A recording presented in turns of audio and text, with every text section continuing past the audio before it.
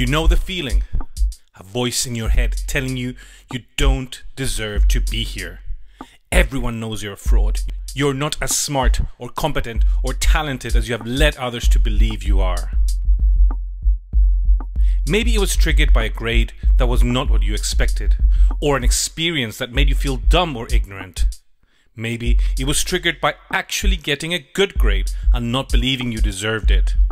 You're not alone.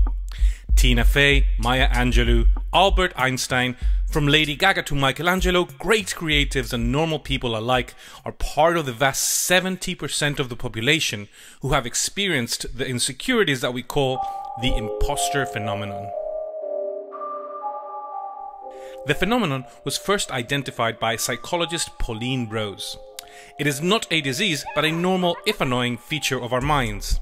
See, when you're a student and you are among a lot of interesting, intelligent and qualified people, you can feel that you are not as qualified as everyone else. Studies show that the feeling is common for people regardless of their capacity, intelligence, age, gender or culture. Your classmates feel it, your professors feel it. It can be more common among those who belong to groups that have been historically discriminated, but it is a very common human experience. One way to explain this imposter phenomenon may be our lizard brains. This may sound a bit weird, but bear with me for a minute. When our brains evolved, the first thing they needed to do was to understand if a stimulus was a threat or not. This is what we call the fight or flight response. Essentially, if you're a lizard, you're constantly looking at the world wondering whether things are going to eat you. And it's safer to be too cautious than too brave. Brave lizards make great meals. Our brains evolved, but the structures that run deep within the center of our brains actually still look remarkably similar to those of a lizard. So when we are faced with intellectual or social challenges, our brain triggers this fear response, and regardless of our talent, we feel scared and interpret these feelings as a feeling of not belonging.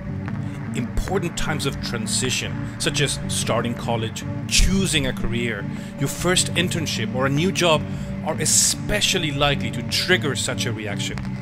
As we move away from our comfort zones, these systems of alert can go into overdrive. We see smart, talented people everywhere and make the assumption that none of them are struggling or facing challenges like we are. What's worse, our generation may be having an even bigger challenge with this issue, since we're used to sharing our personas online, creating this perception that everyone out there is always having extraordinary experiences and great lives. Of course, we know that the reality is different. So, what should we do with this annoying feeling? Well, knowing that a lot of us experience this can be a first step towards dealing with it. Communicating this to others and having them share their experiences of imposter phenomenon can be very healing.